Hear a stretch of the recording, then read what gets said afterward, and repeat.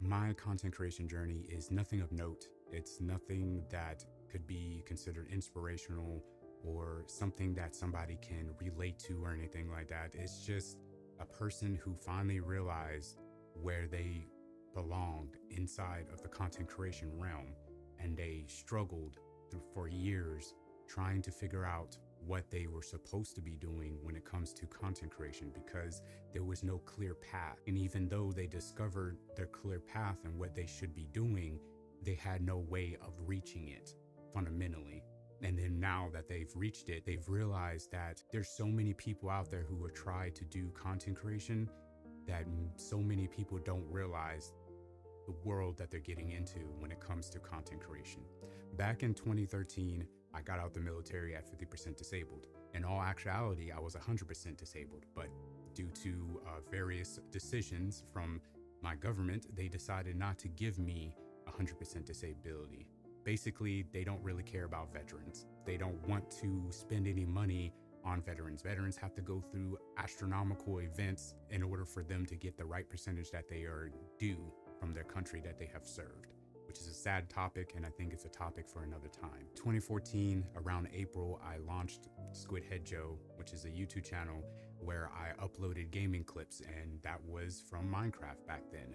I played various of games from Minecraft to Call of Duty to Halo, trying to just, play games, take my minds off things, because again, I was 100% disabled. I was dealing with a lot mentally. Unfortunately, trying to get stuff while I was only at 50% disability, and the check that I was getting wherever to compensate was not enough to even live on. So I would say every month my bank account was in the negative.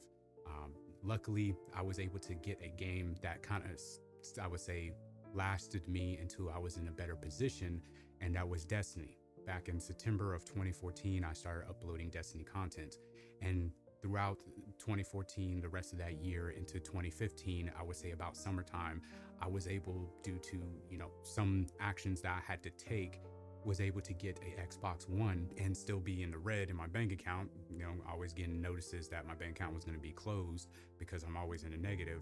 But I was able to, because of some programs and stuff out there, go to college, get a little bit extra money for going to college. I spent that on a Xbox One, and then later getting a like $500 PC just to be able to stream from. But when I got the Xbox One, I was streaming on Twitch. I stopped doing the whole editing and stuff like that, and mostly just focused on streaming, just because I wanted to connect with people wherever and be in a safe place to be able to play video games. And since that's all I could do sitting at home, is either watch YouTube videos on various different topics or play video games. So stuck at home 24/7, that's all I did. And it put a lot of strain on trying to figure out what I could get for my setup or for doing this content creation thing, because it was the only thing that I was capable of doing. My dad had already passed in 2018. I was still doing things that just didn't make any sense as a content creator trying to grow.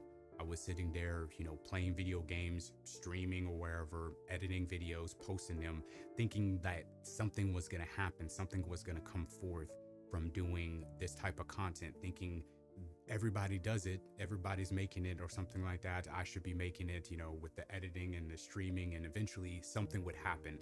Hitting my head against a brick wall, wondering why nothing was happening. Destiny 2 was, I would say, the end of my career playing it.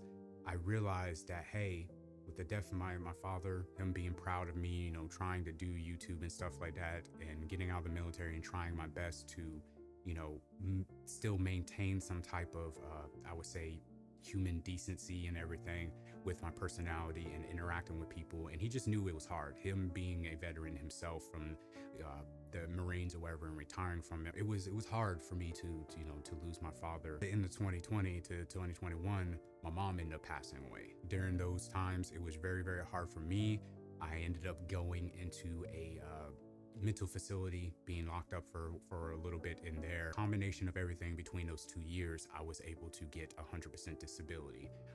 When I got the 100% disability, I had to even fight with my examiners, the company that actually did the examination, because the people that examined me were evil. They were doing everything in their power to make sure that veterans, even though they were contracted through the VA, to not give them that 100% disability. Again, that's to be another topic for another video. So when I called up the company, luckily their main branch was not located, or the headquarters were not located in my state. I reported everybody that was involved and everything, and somebody else actually reviewed my profile, and they were like, this is not right. So when they filed and they approved my 100% disability, that person reached back, I would say about a year or two back when I had already filed. That means I got a big back pay. With that back pay, I was able to get the actual equipment that I needed to have to actually be an actual full-on content creator. Over the years, I realized with my bank account constantly being negative, me having to constantly get gear and work with companies or doing all the research, whatever, because again, being stuck at home 24/7, watching a whole bunch of YouTube videos, that's all I could do.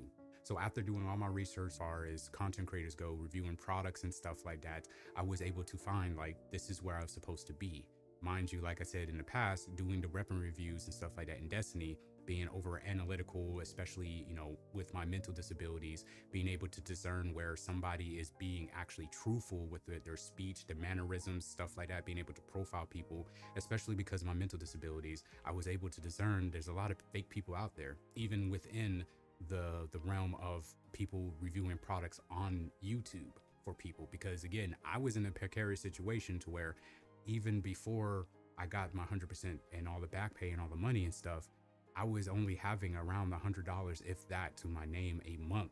I realized that a lot of people were lying about these products because I would buy it, I would suffer through the pains of having the product, and I would have to return it or just have to keep it or whatever, because that's the only thing I could afford. So I was like, one day when I get the money, when I can get this equipment and stuff, I'm gonna warn people about these budget items that these other content creators are lying straight to their viewers. 2022 to 2023, that's when I started doing, you know, the product reviews. And in, I think, March of 2022, if I remember correctly, that's when my very first, I would say, actual, well, somewhat scripted and done video kind of blew up. And that's where people kind of knew me from, and that's where companies started reaching out to me. And it was just about a keyboard review, and it was more of a test video, and a lot of people resonated with that video, and a lot of people still resonate with the videos that I put out on these products. Now, I do get the haters every now and then, and I've realized, being in this industry, calling out companies who overprice products or whatever for content creators, and a lot of, like I said, established content creators who have hundreds of thousands of subs, and I just see people defend these content creators, talk about how good these content creators are and everything like that. And I'm just like, if these people didn't know what I went through during my time wherever, and just being exposed that these people are literally lying to these people's faces when it comes to doing content creation and doing the product reviews, and these content creators are just looking to be able to capitalize on the fact that they can work with the company because they're presentable, they're marketable, in hopes that the company will keep on working with them. They're afraid to get blacklisted. And that's where I come in. And that's, I would think, best achievement was the fact of, still to this day, I'm not bowing down to a company, twisting my words or twisting my personality just to fit in the mold of what a content creator is supposed to be. I am just being myself. I'm not sugarcoating anything. I'm not changing my personality. I'm not doing any of that. I'm just being me. I'm being 100% honest. If I receive a product from a company and it's bad, I'm gonna say it's bad. And I'm gonna talk about it from a user point perspective. And if you notice, a lot of these content creators don't talk about these products that they get from a user point of view. They'll read the spec sheet that a company has sent out to them, or that you can find on the company's website, on Amazon, whatever it is. And they always talk about how good the product is and how it's life-changing or game-changing or something like that. But when at the end of the day, you never hear anything about the negatives or actual negatives that would be detrimental to you until you purchase it. And that's the problem. I got tired of it, experiencing it myself, wasting my money that I could not recoup because of the situation I was in and being lied to. And mind you, one of my triggers is humans. So when it came to my disability and trying to do things or wherever and work with other content creators and stuff, I realized this is why most of the time I just do solo content creation, because there's just too many fake people out there. But yeah, that's one of my biggest, I would say, accomplishments. And one thing that I would continue to do in the future when it comes to content creation is just be me. I guess that's the only thing you can really take from this video. Just be yourself as a content creator. Don't change for anybody. Regardless if people want to blacklist you, don't want to work with you, anything like that. Just be yourself. Because at the end of the day, you're the one that's going to have to lay your head down and go to sleep and wake up and be in your own thoughts and deal with the decisions that you're making. Nobody else gonna have to deal with that. You are. That being said, y'all take care. Have a squidtastic day. God bless you and yours. And deuces, everybody. Much love.